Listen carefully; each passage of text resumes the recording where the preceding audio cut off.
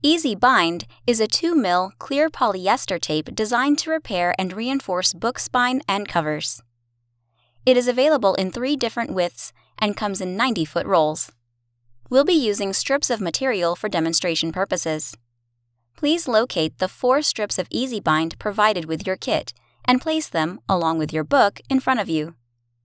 The first thing you are going to do is determine where the book cover flexes from. When you open up the cover, it will naturally lift a page or pages. You'll want to open the book up to where you see this lifting occur. In this case, it occurs on the first page in. Now, you'll want to go ahead and use the book to determine the length of the strip. Simply place your Easy Bind 2 strip parallel to the spine and mark it approximately 1/4 inch short of reaching the edges.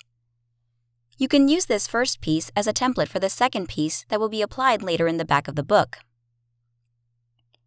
Peel away the 1/8 inch centering strip and align it with the gutter. It does not have to be perfect. You can place it and smooth it with your finger. Once you have the centering strip holding it in place, simply remove the remaining liner one side at a time and smooth into place. You can follow the exact same process at the back of the book to fully reinforce it. Easy Bind can also be used to repair partially or completely torn pages.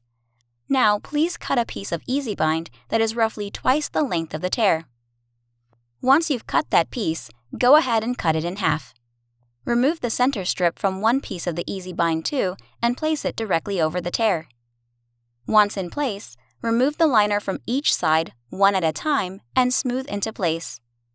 If any of the Easy Bind 2 tape extends beyond the page, simply trim it off flush with scissors. Repeat this process on the other side of the page. Congratulations! You've repaired and extended the life of your book.